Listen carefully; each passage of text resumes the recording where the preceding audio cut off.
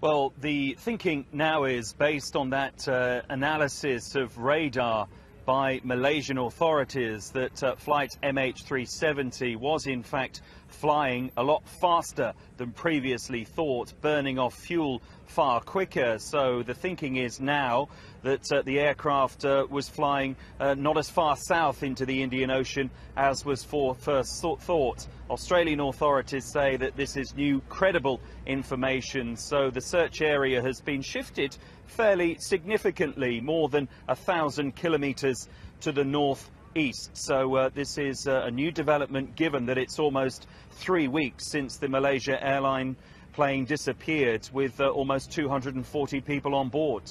And Phil, I guess if I understand it right, the good news about this is that the new search zone is closer to Western Australia, so search aircraft will get more time over the search zone.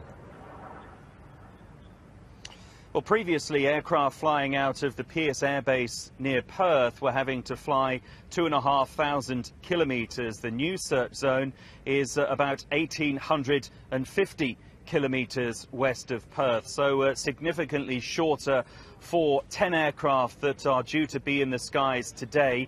Out to sea, we have half a dozen ships, including Chinese vessels and an Australian Navy ship. We understand too that the Americans are sending in another sophisticated air surveillance plane, so certainly the international element in all of this is building. And you're absolutely right, Mike, this search area is closer, relatively speaking, to the West Australian coast. That should mean that there'll be more flying hours over the search area before the weather, as it inevitably will, turn against the search efforts in the next few days.